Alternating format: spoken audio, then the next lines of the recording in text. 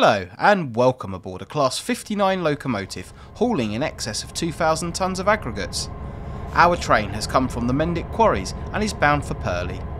Part 1 of this video covered the journey from Acton Yard to here at Herne Hill, and you can find a link to that in the description. This video follows our train to the end of its journey from here at Herne Hill in South East London through to Purley on the London-Surrey border. Departing Herne Hill, our train climbs the steep gradient to Tulse Hill. From here, we follow the down Portsmouth line as far as Streatham. Making use of the Streatham spur, our train joins the down slow lines of the Brighton Mainline. We continue to follow the Brighton Mainline all the way through to Purley, navigating the busy junctions at Selhurst and East Croydon. Upon arriving at Purley, our train is routed onto the Caterham branch, where once clear of the point work, it will set back into the sidings.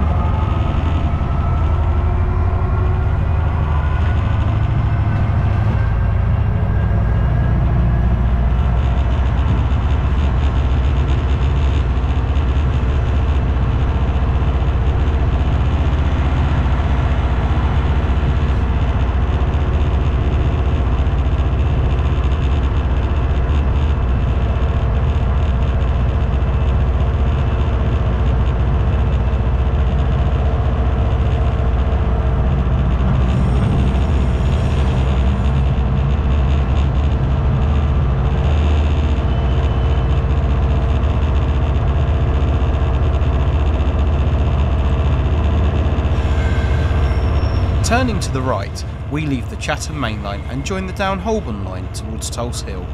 The lines straight ahead continue to Bromley South and the Kent coast. The steep gradient between Herne Hill and Tulse Hill has seen many a freight train come to grief over the years. Even our powerful Class 59 needs full power to climb the hill.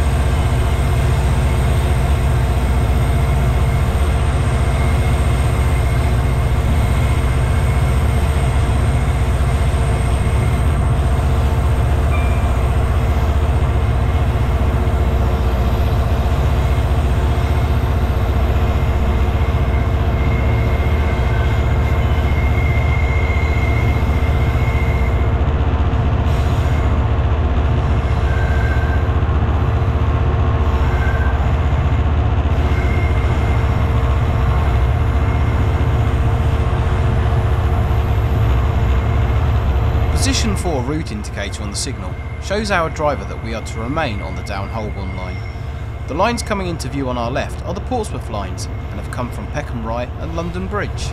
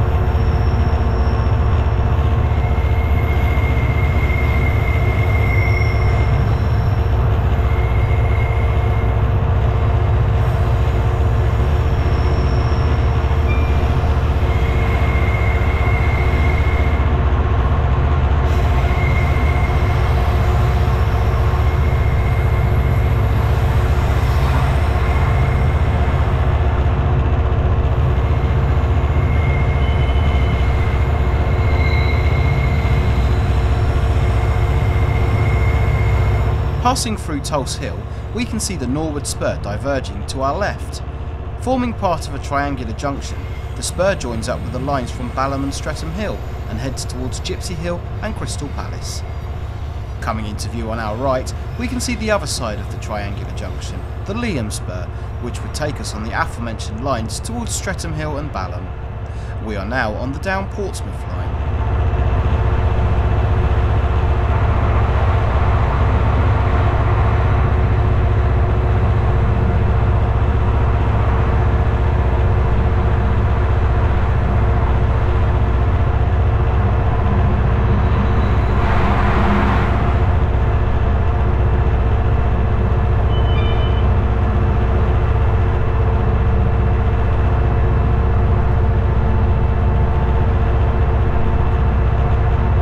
Tango Victor Charlie 773 signal indicates that signalling has been changed from Victoria Central to Three Bridges Rail Operations Centre.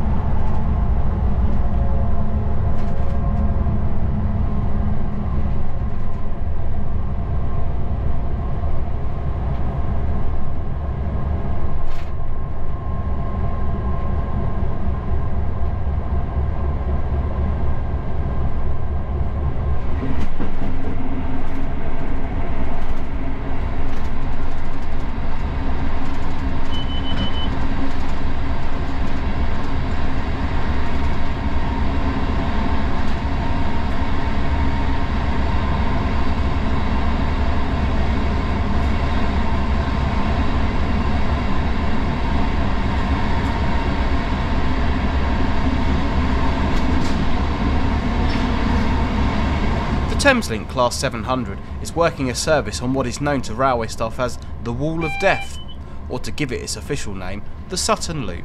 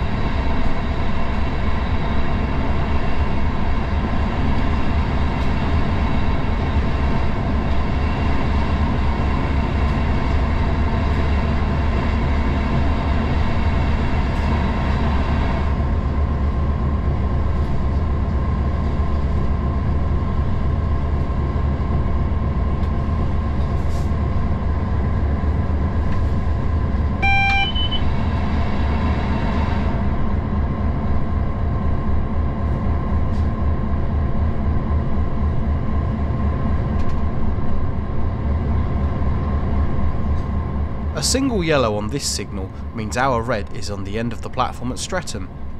Owing to the 15 mph speed limit on the Streatham Spur, for safety reasons, trains that are to be routed onto the spur are always signalled towards a red signal at Streatham.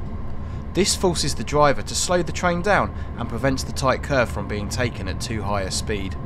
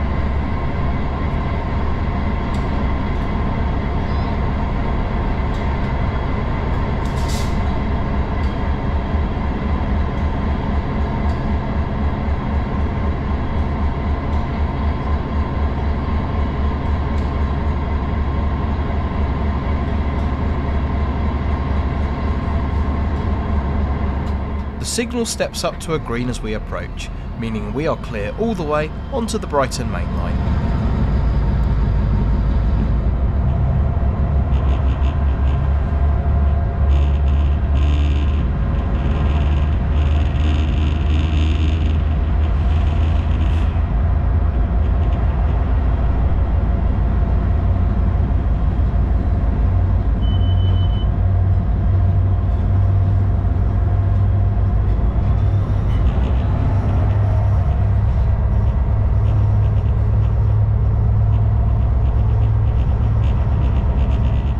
Our train turns onto the Streatham Spur.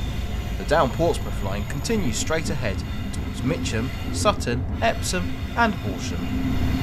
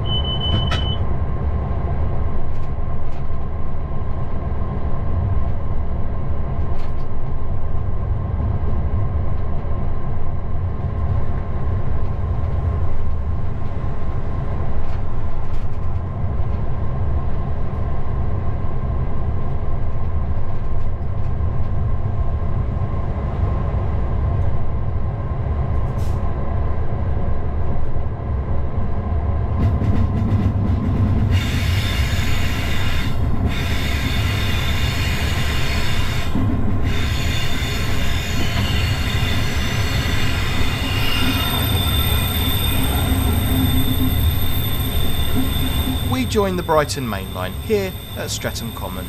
The lines we are joining have come from Balham, Clapham Junction and London Victoria.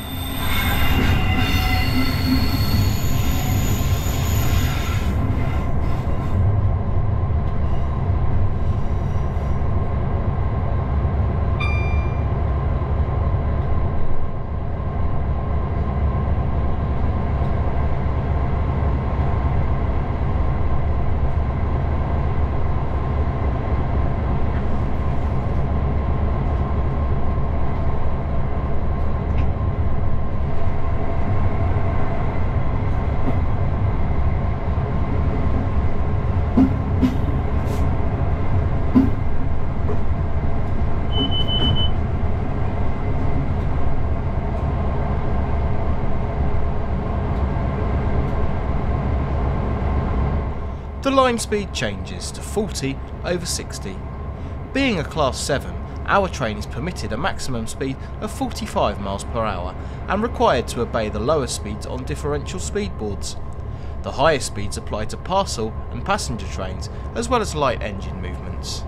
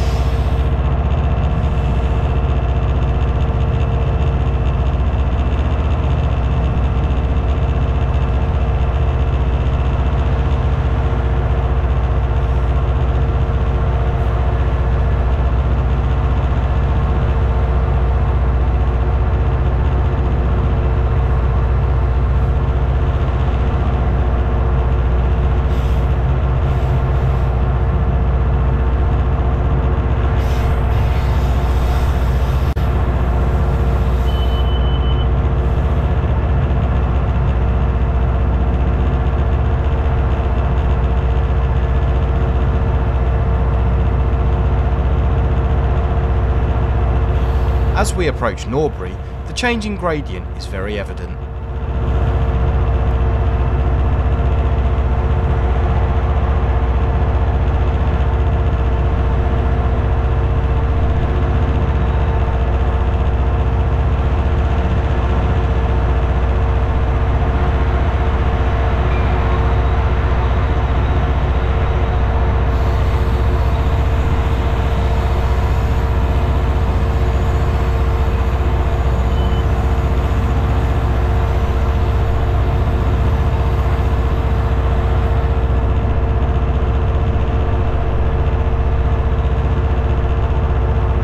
The 377 is working an Ore to London Victoria service. The Brighton Mainline is a very busy commuter route, and in its peak can see 18 trains per hour on the fast lines and 16 trains per hour on the slow lines. In 2014, the junctions at Windmill Bridge, that we will pass through in a few moments, saw almost as many train movements per day as London Paddington, Euston and King's Cross combined.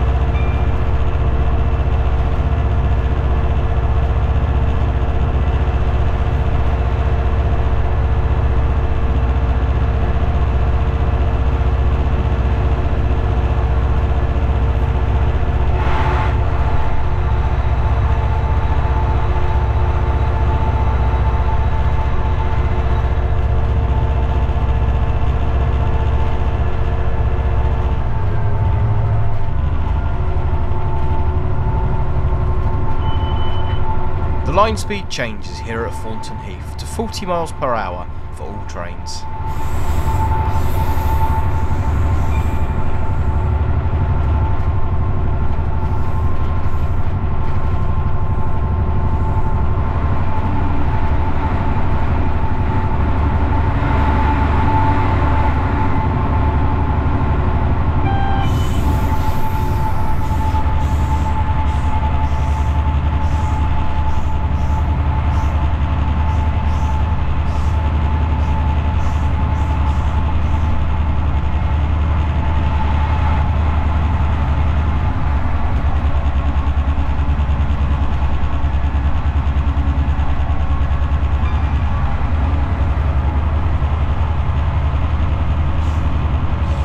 Our train is now on a climb uphill towards Selhurst. The signal we are approaching allows trains to cross onto the up line to be turned back at the aforementioned station.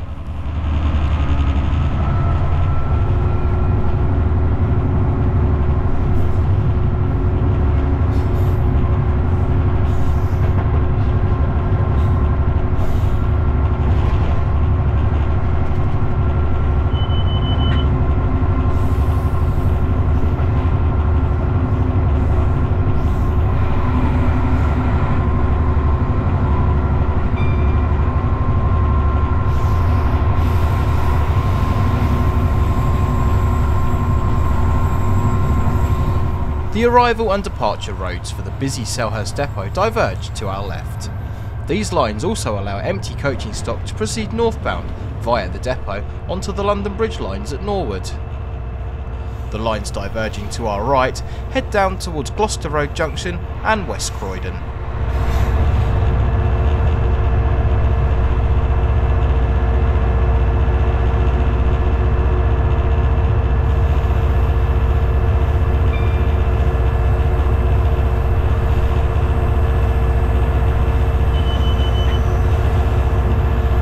The skyline changes as Croydon comes into view ahead. The busy junctions here at Cottage and Windmill Bridge join the London Bridge lines and the Victoria lines together. Grade separation is used to good effect. The lines from Norwood to West Croydon, used largely by London Overground, pass through the middle of the complex.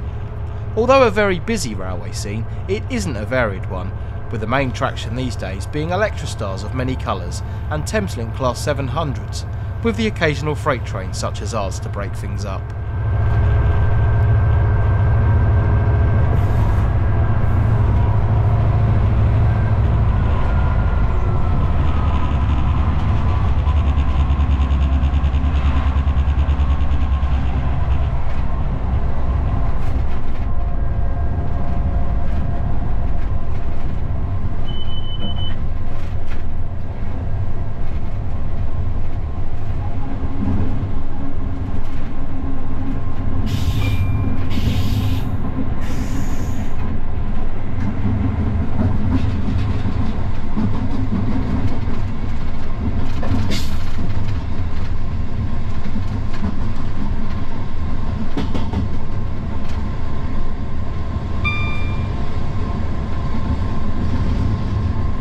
Turning to the left, our train continues on the down slow line. The line straight ahead is now the slow reversible. With its 6 platforms, East Croydon is a busy station for both passenger footfall and train movements. Plans to redevelop the station area as well as the junctions at Windmill Bridge have unfortunately been cancelled. The station is a major bottleneck on the network, and running through on green signals like our train today is a rare treat.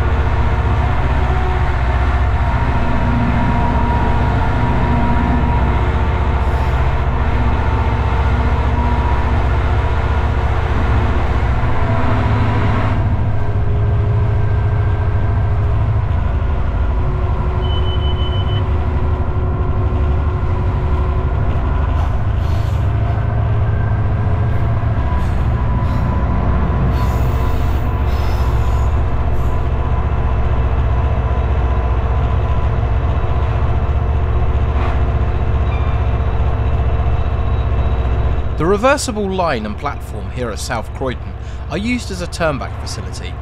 In the past, the station facilitated the turnback of an hourly service to Milton Keynes via Kensington Olympia.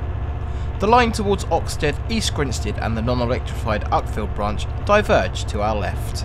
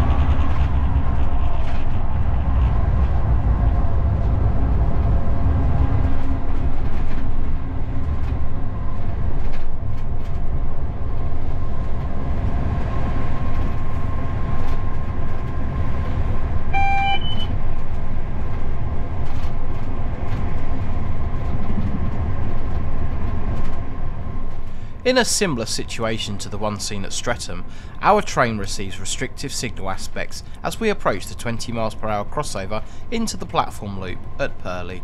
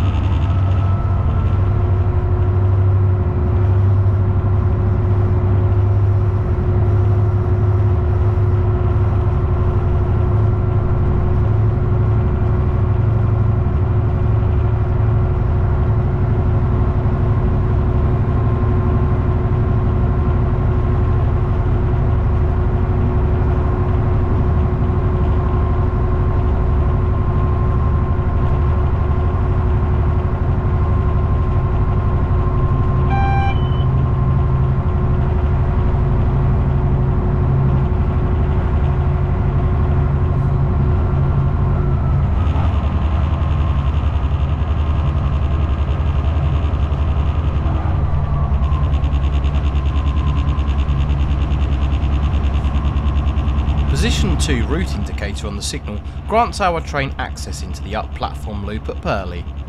Once the rear of the train clears the pointwork and associated signal, the train will propel into the siding on our left under the guidance of a shunter.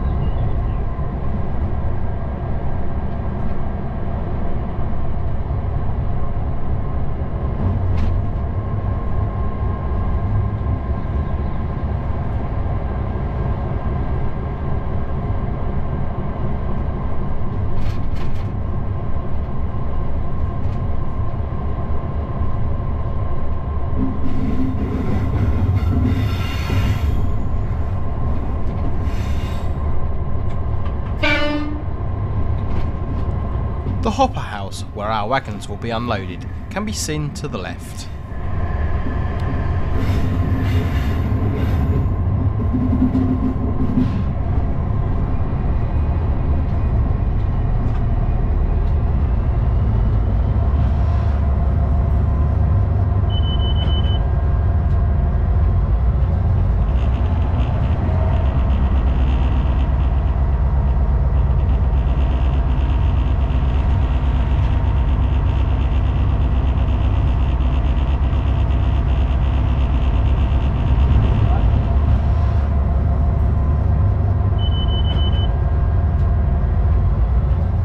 Thank you for watching this driver's eye view video. If you have enjoyed it and want to show your appreciation, please click that like button and consider subscribing. You can also support the channel by becoming a member from 99p per month. A massive thank you goes out to my video contributor, without whom these videos wouldn't be possible.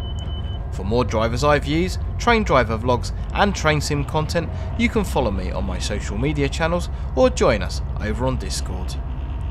Once again, thank you for watching and hope to see you again very soon.